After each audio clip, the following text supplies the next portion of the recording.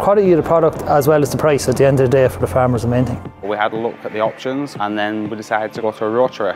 When you get up in the morning, our old parlour, you had 4.5 hours before you left that pit again. Now you get up and it's 1.5 hours until you're completed. For us as a couple, that was a major thing so that we'd have more time together as a family. And even the help in the planning stages of the yard and all of that, we got good help from Pádraig down there. We found that the Dairymaster was the nicest finished parlour. It came as a full package with all stainless steel on it. It just came with everything. In fairness, they were very good.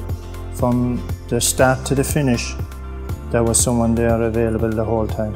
We got faith in the Dairymaster that they have the right judgment in when a cluster has to be taken off. And when you walk around, you'll see quality milk, clean, empty udders. Within, I think it was 9 days, everything was up. And on day 11, we turned it.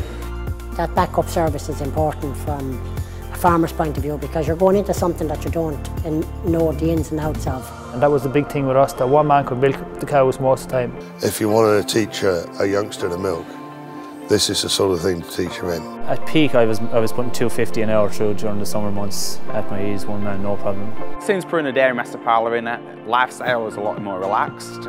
Milking times have easily halved. Our cow numbers have increased.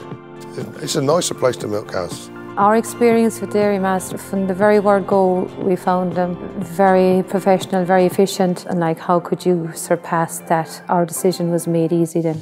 You can't go by a parlour without having seen a Dairymaster.